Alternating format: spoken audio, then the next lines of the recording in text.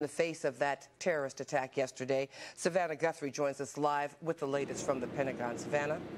Well, here, Susan, it's what can only be called a very delicate search and rescue operation right now, also a frustrating one, and as you said, a very slow one. Search and rescue teams have been here since very early this morning, but frankly, it is very hard for them to get to the place they most need to get to, the impact point where that plane crashed into the side of the Pentagon yesterday. It is just too dangerous. The area is structurally unstable. Still, search and rescue teams from Fairfax and Montgomery counties have been through some of the adjacent areas.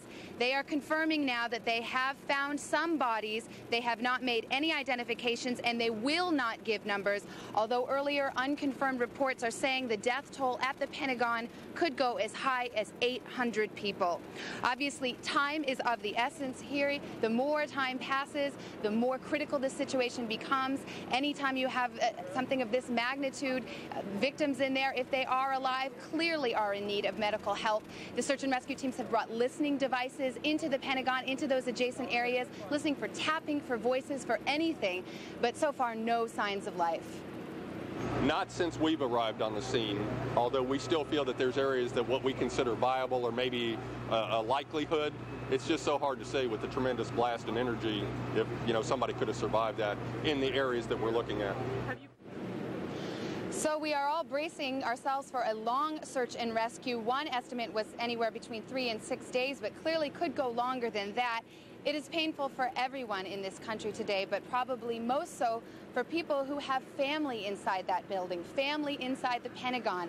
We met one of those women today, a woman that is standing here with the media holding her own vigil. She has been here since 1 o'clock this morning. She stands there, frankly, looking stunned. Her husband is a Pentagon worker who is trapped inside that building. Keeping this vigil here. Why?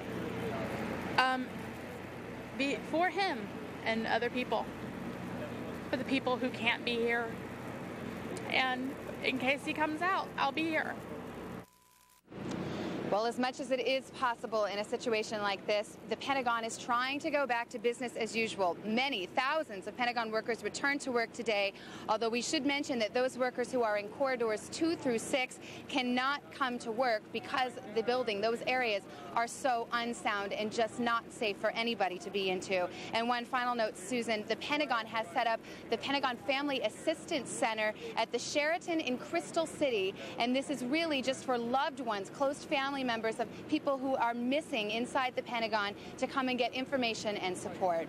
Reporting live from the Pentagon, I'm Savannah Guthrie. Back to you. All right, thank you, Savannah. And we should say if there's any ray of light in all of this, it is that estimates of the dead at the Pentagon have changed dramatically over the last couple of hours.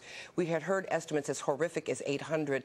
Now they're saying perhaps 100 dead at the Pentagon. Of course, we'll keep you posted with that information just as soon as